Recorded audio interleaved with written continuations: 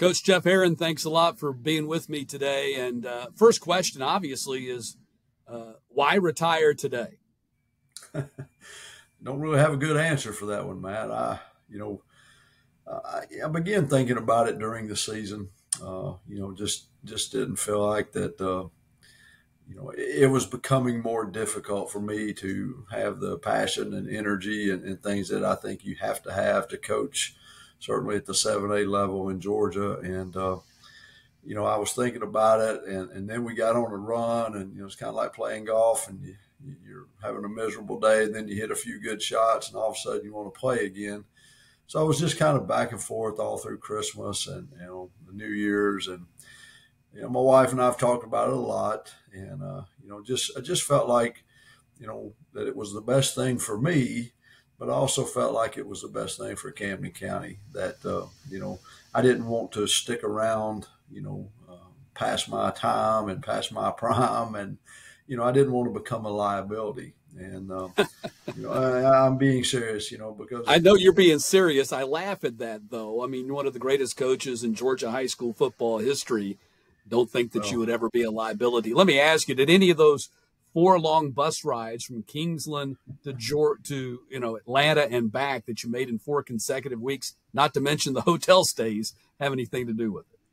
Well, it certainly didn't help. The Lowndes and Valdosta trips the 2 weeks before those 4 started, so 6 road trips in a row. And, certainly going on the road is tough on you anytime. And, with just some health issues that I've had, being on the road made it even harder. So, but, we were winning, and when you're winning, everything feels better, So, I had time to reflect on, let's say this, had a lot of time to think while we were on the road for sure.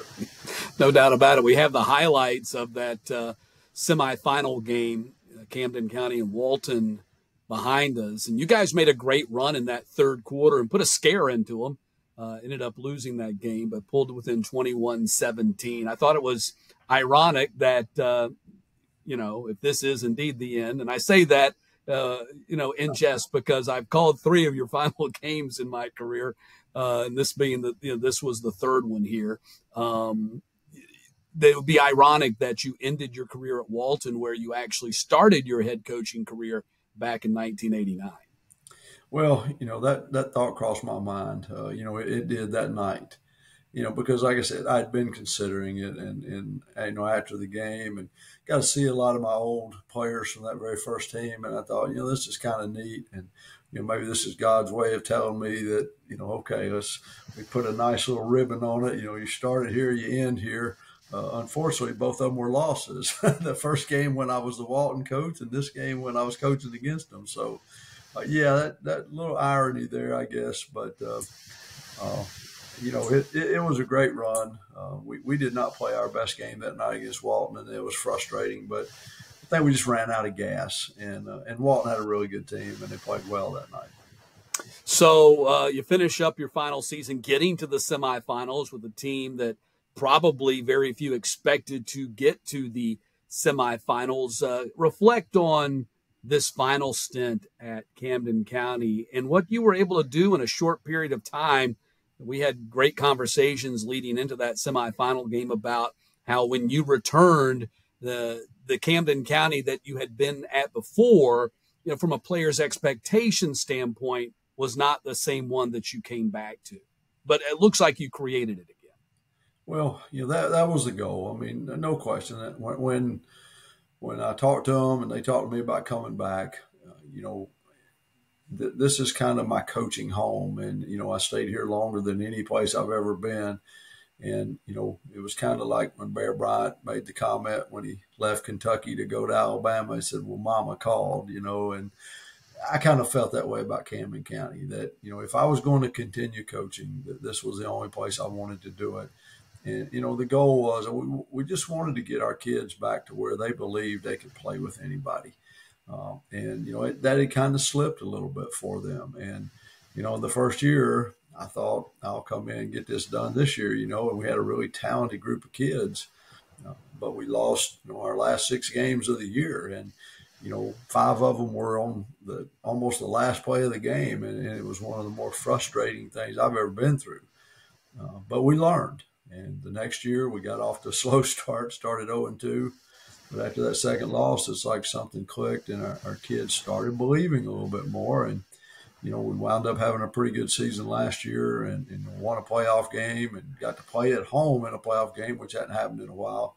And then that confidence kind of bled into this year. And, this year we lost a few games that we probably shouldn't have maybe, but the kids, watching them in the last part of the season in the playoff run and just seeing their belief change to where they knew they were supposed to win. And that was really fun to watch and fun to be a part of. You had over 330 total high school football victories, 309 in the state of Georgia. And there's only 15 coaches in the entire history of the GHSA that won over 300 games, 300 or over.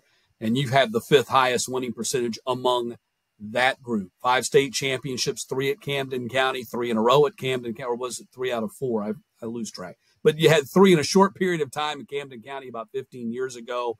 1-1 at Oconee County before that, 1-1 at Grayson after that.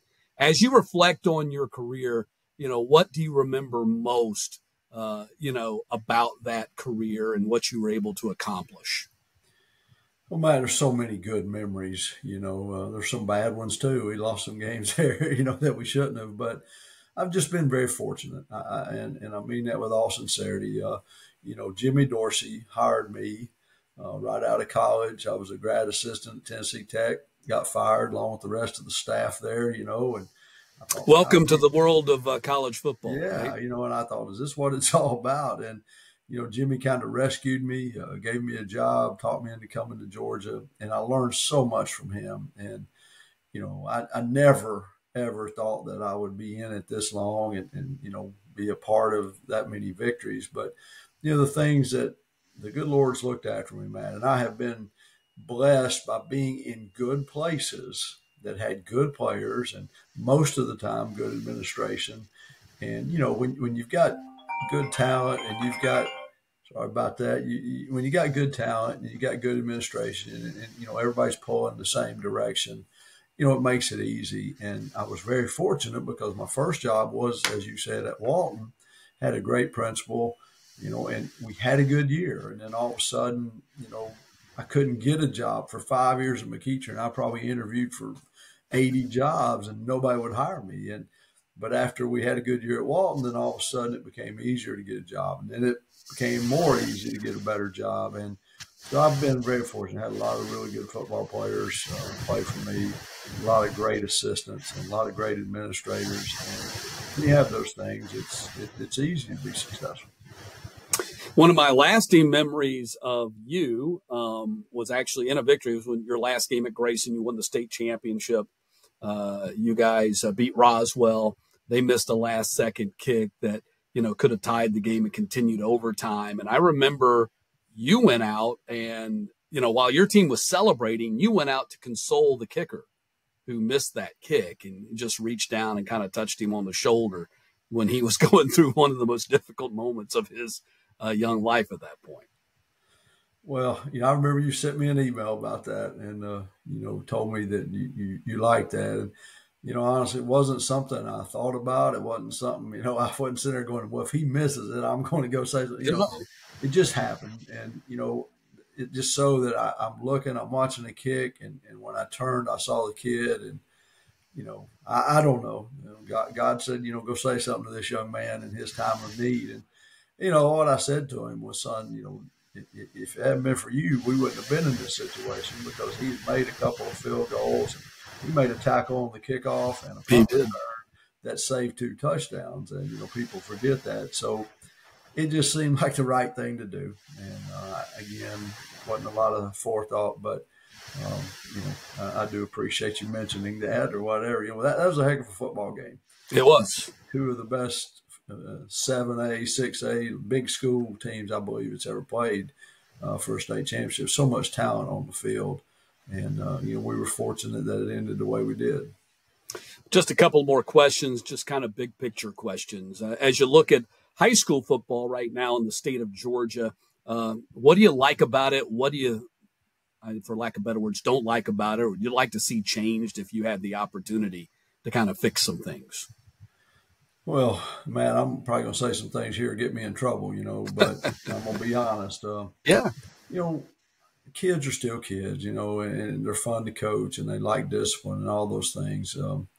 But I think it's become increasingly more difficult for teams from the southern part of the state that are somewhat isolated because, sooner or later, you're going to run into teams in the Atlanta area that have the benefit of proximity where a lot of athletes will decide to move into a particular school. Very similar to what happened at Grayson that year.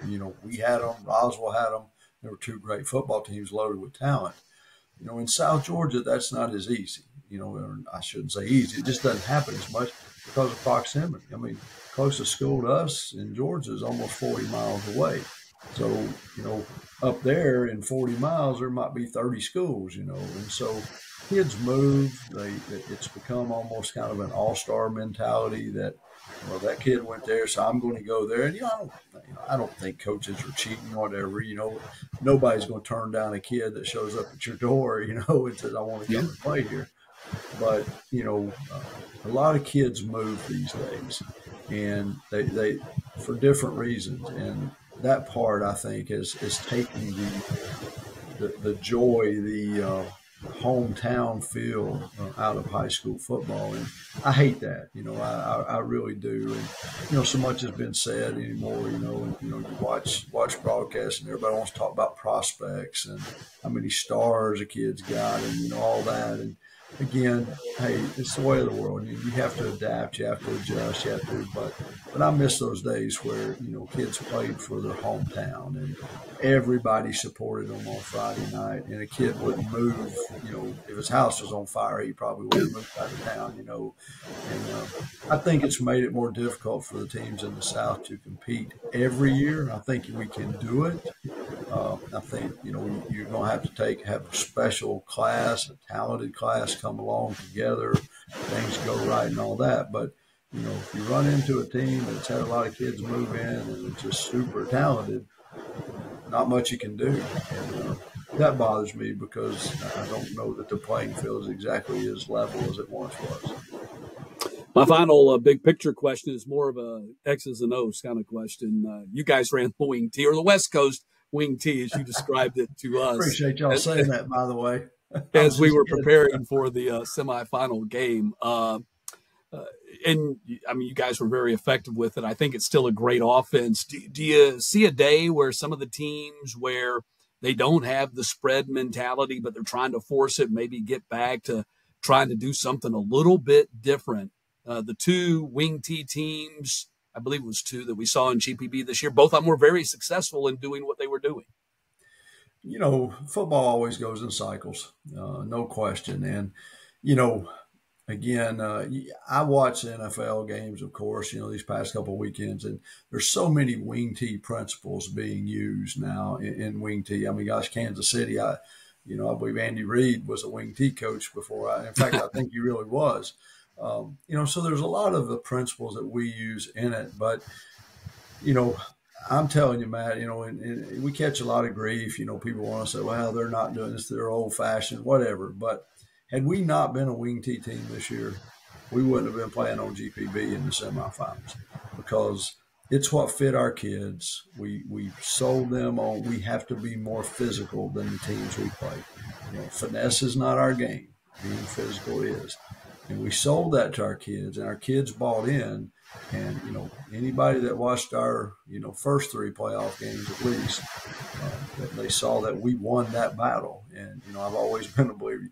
You win the line of scrimmage and, you tackle better than your opponent, you got a better chance of being successful. And so, again, other teams may copy it, may work for them, may not. But it is Camden County. It's been a formula that's worked here for a long time, and it worked again this year, and it was fun to watch. Well, Coach, the wing T might be old-fashioned, but one thing that never goes out of fashion is winning football. So if you can find a way to win football, it will be fashionable, whether people like it or not. As long as you're winning, you're doing the right thing in that regard. And sometimes even when you're not winning, you're doing the right thing. So, Coach, thanks so much for being with us.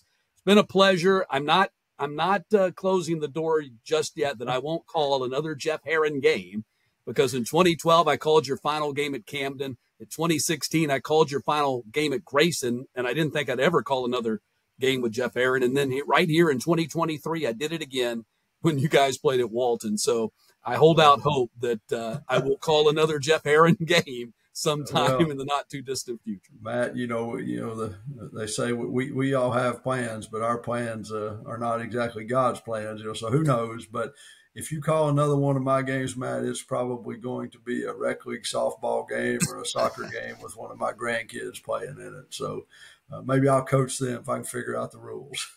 All right. Well, I look forward to that, Coach. Thanks a lot for being with us. Congratulations on a wonderful career. You've given Georgia high school football a lot of highlights. Well, thank you, Matt. It's been a pleasure and been a great ride.